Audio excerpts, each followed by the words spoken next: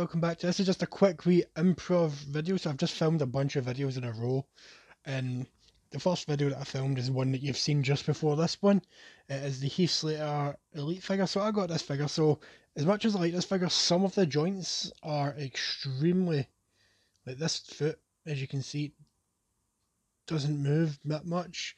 But if I stand him straight, you can see this arm moves up and down in all directions fine. You can go against his, that's close to his waist, but this one can move up and down, but the arm won't move up or down in that direction, and I'm afraid I'm going to break the joint.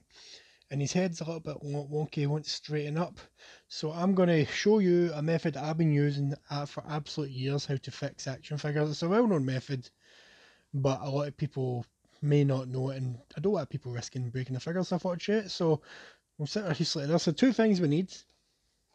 A tub or pot. I'm using a tub, and personally I use a wee Ziploc bag. So first things first, I'm going to jump cut to this tub being filled with boiling water. Right, so as it's filled with boiling water, you can probably see the steam pissing off the thing. So the aim here is to submerge the joint or the part of the figure that you want to fix. If you submerge it in hot water, it softens the plastic enough because it's warm, and you can fix it and move it about and loosen it. But I don't want to put it straight in the water because drying action figures are a pain in my tits. So I'm going to put them in a Ziploc bag and submerge them that way. So just find a bag or something big enough for your figure. This way your figure stays bone dry, but you can still mould the figure. There we go. So I'm going to put them in shoulder first. So it's this shoulder here that I want to fix. So I'm just going to submerge them in the water like that for about 2 minutes. I forgot my egg timer, so I'm just going to do a quick jump cut.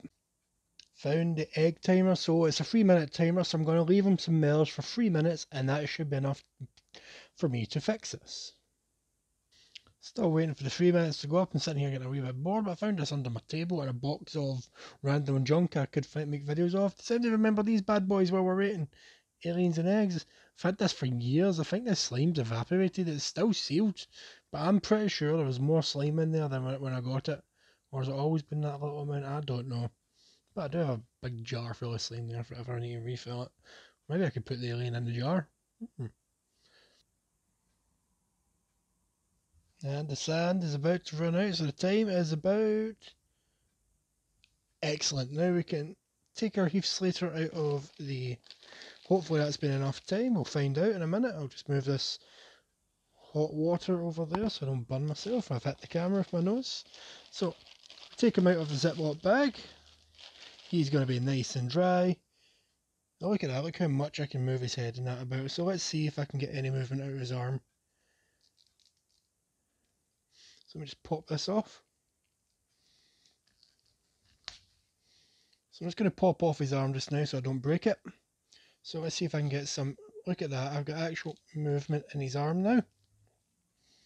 So we were getting no movement up and down. We can turn it, but we couldn't turn the ball joint in and out. So let's see if we can get some movement.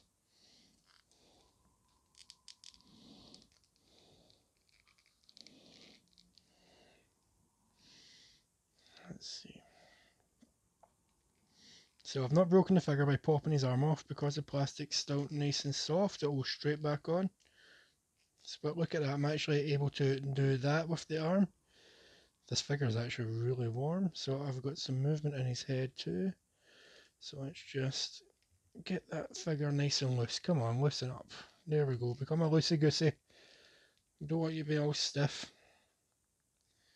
So, as you can see, we can now move it in that direction. Like, look how close we can get it to the torso now. We couldn't do that before.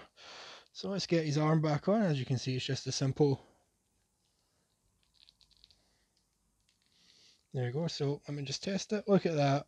So what I'm going to do now is I'll put you back in the Ziploc bag, and I'll put them in some cold water just so the plastic cools down a bit quicker. Actually, in fact, I will just leave him here to sit and cool on his own. But that's how you fix a stiff joint. That is how you fix a stiff joint. So yeah, so that's Heath Slater, baby. So his arm's fixed, his head is back to normal. So that's how you fix your figures. So look at that. So I can put both arms straight down.